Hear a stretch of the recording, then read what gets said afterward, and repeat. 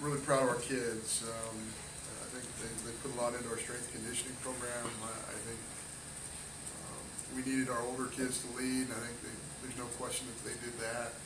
We needed some new players to step forward. I think that happened both on the mound and positionally, and so I think it was a very, very productive fall.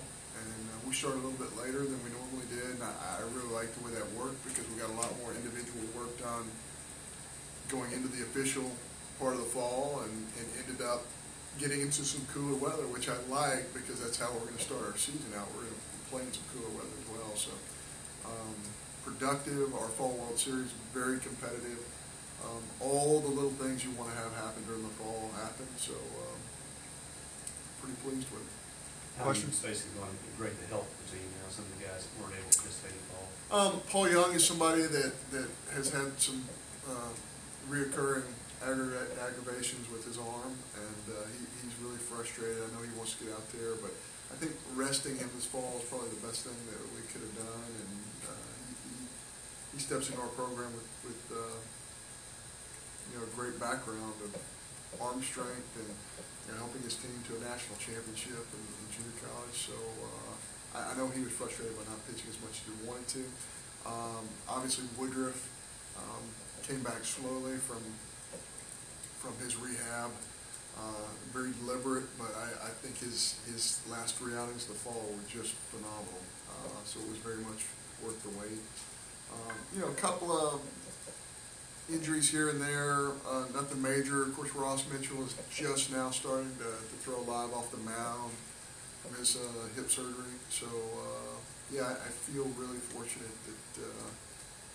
that we're in a pretty good place in terms of our health. I think after Game 1, if I remember correctly, you weren't too happy with the effort, performance, a lot of drop balls, errors. Did you see the improvement that you kind of asked for after that game? Well, you have to segment those things. When it's like, 95% of the things are positive, and if one poor thing happens on the mound or behind the plate, it's really magnified. So I think we had a bunch of catchers learning a bunch of new pitchers and vice versa. So we had a few more drops than we wanted to. And I think we really had to learn how to communicate with each other. So anybody who came to our fall inter squad was probably frustrated with the pace of the game because there was so much interaction between pitcher, catcher, first baseman, corner infielders, because they're all kind of getting to know a new pitching and catching staff. So, but I really like the direction it went and how it evolved during the course of the fall. John, did you have a guy kind of take catcher by storm, or is that still kind of an open position as you go into the spring? It's amazing because all 4 of those guys just have something tremendous to offer. Garner had the best offensive ball to me out of the 4 of them. He just had tremendous at-bats and showed power, showed patience, used the whole field. And then you look at Cody Walker, there's no denying the fact that he has incredible arm strength, and he had a nice ball.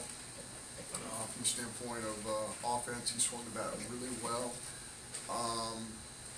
We really liked the freshman Collins. He did not have a great numerical statistical fall. Really soft hand, really good blocker, for sure. And Randolph really kind of, from a consistency standpoint, he knew our pitcher's best when he was here a year ago. I think he showed a lot of maturity, a lot of leadership. He probably managed the game the best out of that group of guys as well. So all those guys kind of brought something to the table. But I think January and February is really going to help us because those guys have learned our staff.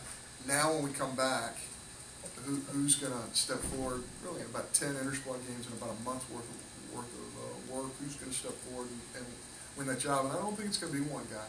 I think it's going to be at least 2, maybe 3 guys.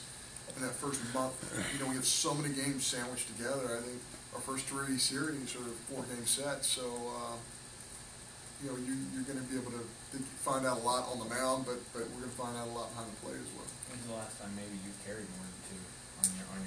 Yeah, it's difficult. You usually don't carry 2, but I think like with Garner, just as an example. he's one of our best hitters. So, he fills a void there, automatically. I mean, he has the capability of being a very, very good middle of the order type SEC hitter. Wes talked about this freshman class attacking the weight room. Did you see him attack the same way on the field, you guys? I did, and I think that it's so difficult because for the freshmen to step in and for us to, Coach Neal does such a great job on strength and conditioning. We spend 6 weeks really pushing strength and conditioning, and usually the high school or junior college transfer has not been through something like that, so their body goes into a little bit of a shock, just getting used to that level of performance in the weight room and in conditioning. So I think this group might have been a little bit more prepared than years in the past, and I think that this group's strong and very athletic. Were you able to identify any of the pitcher roles that maybe will come up in the spring? I know probably some roles will be set when spring comes, but any type of roles that you like some guys in this fall? Yeah, I think one of the things is we're really going to start with Lindgren in the bullpen. We feel like he has a chance to be a Chad Gerardo type guy, a guy who can fill in several roles. When you look at a guy like Lingo, you ask yourself this question: as a starter, is he going to be more of a guy who's going to pace himself? I tell you, when you tell Lindgren, hey, we need you to get these 3 guys out, this ball was 93, 94 miles an hour with an 85 to 87 mile an hour slider. There was no pacing himself. It was just attack. And the level of stuff is as good as I've ever seen in college baseball. I mean, the issue is commanding the baseball, and that's something that he works on every single day. So when those 2 things come together, I think he is special, but he becomes even more special. But that's just one example. We really try and tailor our fall after what we envision the spring looking like. So we're not going to, years past, I think during the fall I say, okay, everybody's going to get 3 innings, and it doesn't matter if you're relievers. We were bringing guys in left on left, right on right, and trying to establish roles right from the get-go. So we feel like we got a lot of that worked out as well. How does Lingo feel about that role? When you're talking about a drafted high school kid that probably thought he was coming here. I think he's in love with it. I think he envisions himself pitching in the big leagues out of the bullpen. I think he sees that. I think we see that. I think there are a lot of guys in the big leagues making a lot of money doing that, and I think he sees himself doing that. I think he's more of a sprinter than a marathon guy.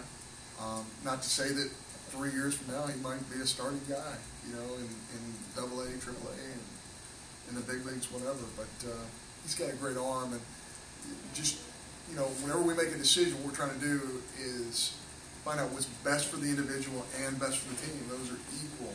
Both of those considerations are equal in our minds, and I think he's in agreement. We don't ever make a decision like that until we meet with the young man and bring him in and say, how do you feel about it? I think he's totally on board with that. You talked about catcher, but did you get any closer on the middle infield? Who's going to play short and second? I think all those guys are going to play early.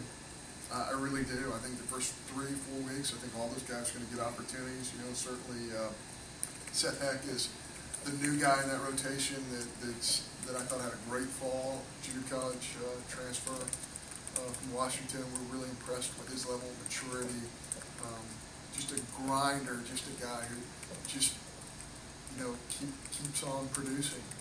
I think I had to say, from a positional player who made the biggest jump just for the fall alone, and things can change in the spring, but maybe Matthew Britt would fall into that role. He made a big jump. He was a guy who, the door was open at shortstop, and I think he has done everything he can do to try and win that job. I think the bat came alive this fall, and certainly there's never been a doubt about his arm strength, his athleticism. He's going to get a lot of opportunities early at shortstop along with Seth Heck. He will be involved in that, and Pirtle had a great fall. He has been a great leader for us. I think Kyle Hahn is somebody who's gotten a lot better. So we have 4 guys. A lot of programs have 8-10 guys trying to get those 2 spots. I kind of like the fact that we have 4. I think all of them are going to contribute, and I think they're all very good players. A lot was made last year how you handled that bunch of players and the personalities. How are you handling it this year, being kind of the expectations and being the hunted rather than the hunter? I think our kids have a great attitude. You know, in our sport, and I've mentioned this before, we really believe it. You're really not attacking an opponent. You're really attacking the game, and our kids know that. The more you play this game, the older the kids get, the more they realize the game at any point in time can punch you right in the mouth. And you know, you have to learn how to